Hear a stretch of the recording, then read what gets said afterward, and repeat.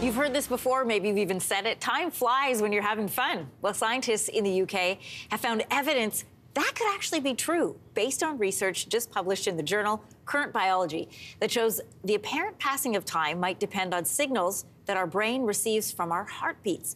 CTV science and technology expert Dan Riskin is here to explain why it feels like time can shrink or expand depending on what we're doing. Good morning. Good morning. This is a very cool paper because people always talk about the link between your heart and your mind, and this is actually the link between your heart and your mind. And time. Okay, so the study looks at the relationships between the heart and mind, and what did they find?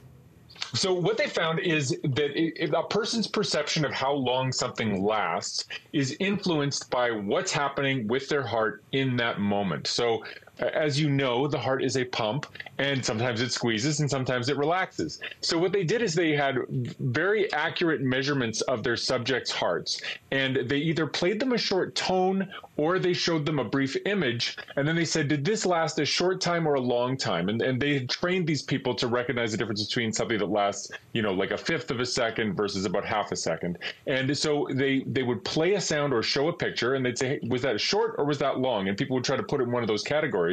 And the answer they gave depended on whether they perceived it while the heart was contracting or when the heart was relaxed. And if the heart's contracting, everything seems a little bit faster. And if the heart's relaxed, it seems a little bit slower. And as we talk, our hearts beat and then relax and beat and then relax. And it turns out that our whole perception of time is speeding up, slowing down, which is crazy. Which is why this interview feels like it's forever. Just kidding.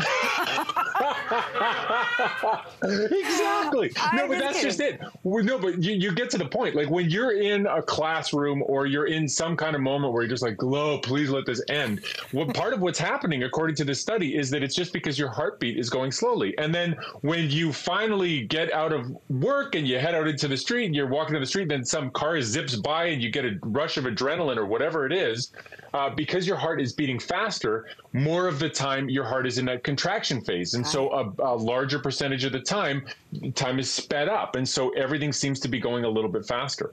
So this is how the team went about learning this, but I'm so curious to know, Dan, like how do we use this? What's the application for it?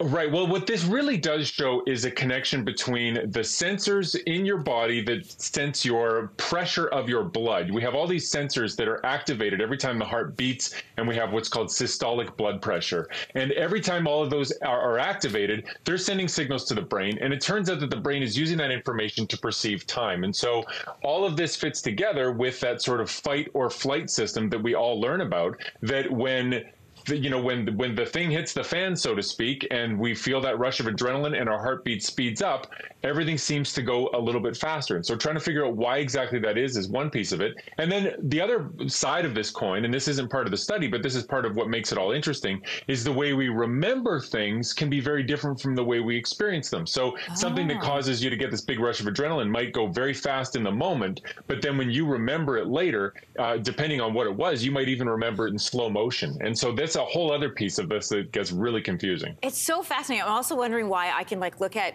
reels for an hour and it seems like no time has passed, even though my heart's probably not beating very fast. Yes, and so absolutely, that's part of this, is that this doesn't explain the whole story. So there's all these different pieces of the puzzle that all feed back to each other. But I think nobody was really expecting to see this clear a signal between whether the heart is in that moment squeezing or relaxed and how we perceive time. And it's a great little experimental trick. Instead of getting people all worked up and then recording time while the heart's just raging, they just did it while they were relaxed, sitting in a chair, but then were able to time it so precisely to when the heart is squeezing or when it's not. And they found the difference they were expecting to find. It's amazing. Dan, I was just kidding before. Our interviews always fly by. I could always ask you more questions. Thanks so much. They fly by for me, I can tell you that for sure. Thanks a lot. Hey, thanks for watching. If you liked this, be sure to subscribe here, or you can check out more Your Morning videos right here.